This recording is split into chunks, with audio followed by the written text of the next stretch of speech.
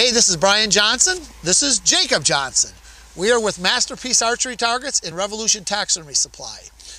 We've been talking previously of our 4 of our 5 killer buck shooting systems. Now, this is our last one, and they say you save the best for last. This one is really, really slick. So what we're going to do again is we're going to have Jacob shoot this, and then after he's done shooting it, we're going to be able to score his shots, and we're going to be able to look at it again the same way we did before. He'll shoot it and tell us how good a shot he thought he made. So he's going to go back. This deer is at a given distance. I don't even know what it is. We just moved it here. I kicked it over at any given angle. There's nothing pre-described to what it is. I just want to make it an angle away shot to make it more difficult, so you have to use more judgment, so you learn more. So Jacob, you go take your bow, shoot the one on the ground, shimmy up the tree and shoot it again, and then we're going to talk like we did before, and you're going to like this one, buddy. All right, let's get it.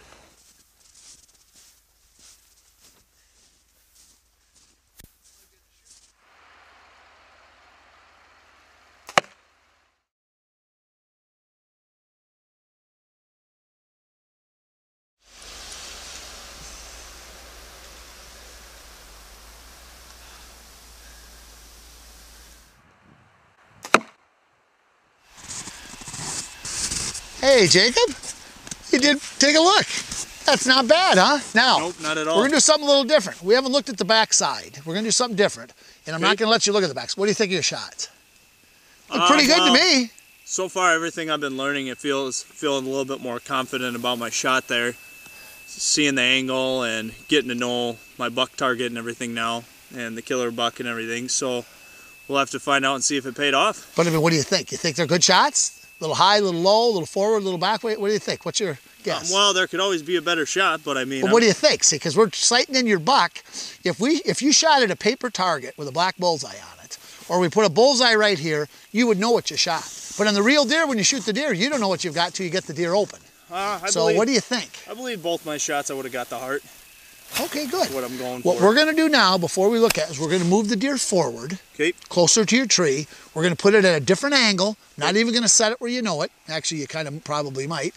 We're going to set it there. I'm going to give you 1 shot on the ground and give you 1 shot on the tree. And then we're going to examine 4 arrows, 2 shot on the ground at 2 different angles, 2 shot in the tree at 2 different horizontal angles with the same, well, no, it won't be the same vertical angle because it's going to be closer. So this is going to be interesting to see how it comes, because I can't let you see the back side, okay? Okay. So you get your bow ready to go. I'm going to move the target forward, and we're going to do it. Okay.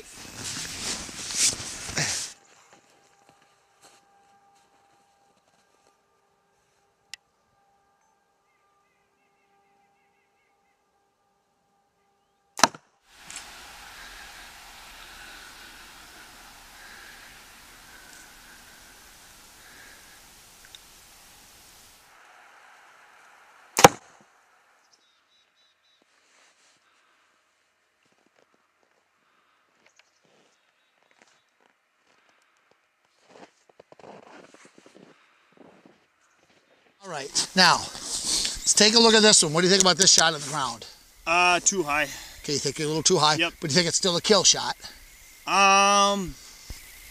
It could be if I got some of the lungs, but I mean, for my goal, for the exact accurate killer shot, if we were scoring it, if I wanted to go for the hard shot and all that, you know, if we were grading by that, I wouldn't have done good for scoring wise. So you wouldn't have made a perfect scoring shot, you wouldn't have made a hard shot, but you would have made a double lung kill shot, you feel? I believe so. Okay, yeah. What about this guy here? That one I feel I did a little bit better. It's hard to say. I think I'm going to be pretty close to the heart there. So you think you're pretty close to the heart, okay. Yep. All right. Isn't it kind of neat to know that by using this target, we can sit and talk about it. You take anybody else's target and shoot it. All you can do is have your opinion versus mine. Yep. When we go on the back side, we're going to know. Yep. We're going to know. And I bet you I could take 7 out of 10 archers that could hit a golf ball at 20 yards and put this target up and say, see where that heart is? Let them see where the heart is. Turn it around and say, I'll bet you a Hershey bar you couldn't hit that heart. And they'd laugh at me. I'd turn it around and they'd miss, because shooting the deer at compound angles is a whole different deal than having a circle on the side of a target where you know where to aim. Yep. And the purpose of this is to show you, and the more that you do this, you go back up the tree, you shoot it again, you turn it, you keep moving it at different angles and different distances, you're going to know, I know exactly where that hit. I know exactly where I should hit on that side. And when that deer comes, you're not going to have to think where to shoot. You're going to pull up, he turns, you're going to put there shooting, you ask, where'd you aim, Jacob? I don't know. I just did it. Just like a basketball player. Muscle memory. You do it over and over again, it's going to happen. You like soccer, so I should use soccer instead of basketball, huh? We can't use football, Jacob, because the Packers lost. Yeah, I tell you, don't get me started on that. Yeah. So we're going to go to the back side. We'll move the cameras over there, and then we'll see what you did. All right. Okay, Jacob, now we've done all the shots. We've talked about it. You said what you think you hit. Now we're going to find out. So we'll zip around the back here real quick, and we'll take a look at each arrow. Okay?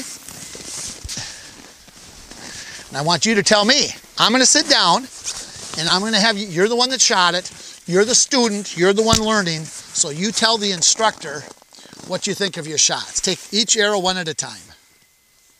Well, and they don't know which one is which from the backside. See how they're all pointing out all over the place? I know for a fact, my first shot there that I had, when I took it from the ground, I knew it was too far back. I knew it was, I had a good chance. This one here. Yep, hitting the lungs. But I knew I didn't achieve my goal though, trying to go for the heart, which is obviously what we all try to go for. And then my other shot, I was feeling a lot more confident that by the angle and adjustments and everything, that I would have got to that heart. Now which one's that one? If I'm correct. This is your tree, you're close, the last shot that you took in the tree stand, that's your last shot. Yep. So even then you came in that high, you actually came out this low. Yep. Wow. And so you're happy with that because you hit the heart. Yep. Okay, what about this one? This is your one that was on the ground that you shot earlier. Yep.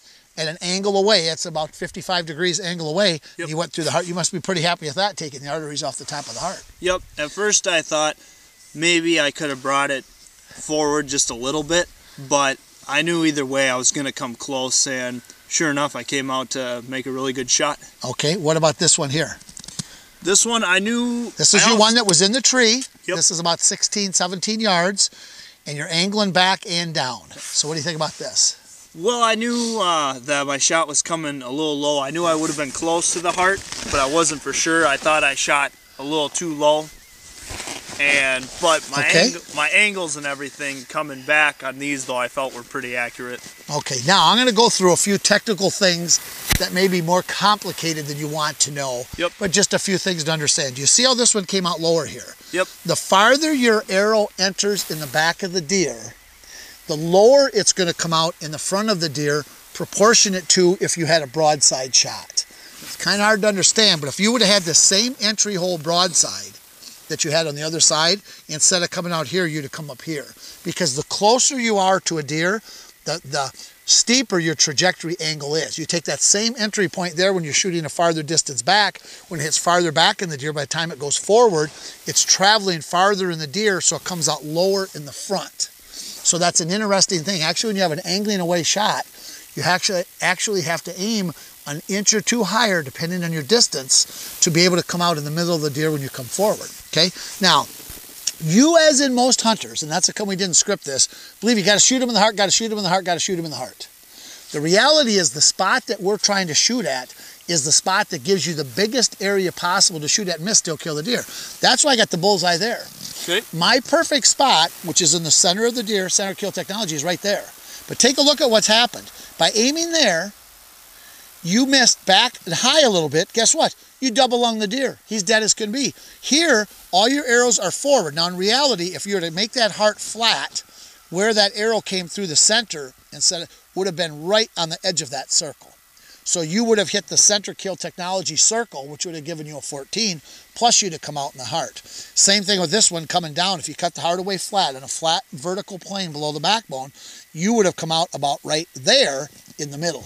We sculptured the heart three-dimensional because people don't want to see a heart that's just flat like it's on paper. They want to see a real-looking heart. Yep. That's dimensionally the way it is. Now this one here, if you came back into the middle plane, you still could have gone back farther and up higher. So all of your shots, by knowing where you're going, if you know where that spot is, by practicing this and aiming for it, you can still miss as big as you did. You're still going to kill the deer. And that's the purpose of knowing that exact spot where to shoot at, no matter what angle the deer is angled away or what height it is. So I'm just going to wrap this up. This is our last of our 5 different killer buck shooting systems. This killer buck shooting system, this separates the men from the boys. There's absolutely no guesswork. This shows you exactly what you hit. This is the most fun one to shoot. And with the killer buck, it comes with the system with all of the different panels, with your 2 different front panels. It also has a decoy panel we're going to get to next. And you're either a bag system in the back to stop the arrows where you score it from the front with the geometric shot placement system with the killer scope, or we call this our internal organ bullseye panel, because it's internal organs and it is the organs, and the bullseye is in the center of the deer. So hopefully you've enjoyed these videos. I've got one other synopsis video where I'm going to do a summary of all 5 shooting systems, of the perfect anatomy, and of center kill technology. I'm going to try to condense it into a 5-10 minute segment for the people that don't want to get bored and listen to me talk all day, but they still want to get the gist of what is going on here. Again, the whole goal is to learn where that perfect spot to shoot a deer is at, no matter how the deer is moving, no matter how high you're in the tree, so you don't cripple the deer, so you kill the deer so he dies within 10 seconds, travels more than 150 yards, you've got meat in your freezer, and the coyotes are out there. They're the ones complaining because we're not leaving any food for the coyotes. So thank you, Jacob, for being my student. I appreciate it. No problem. This was a good time.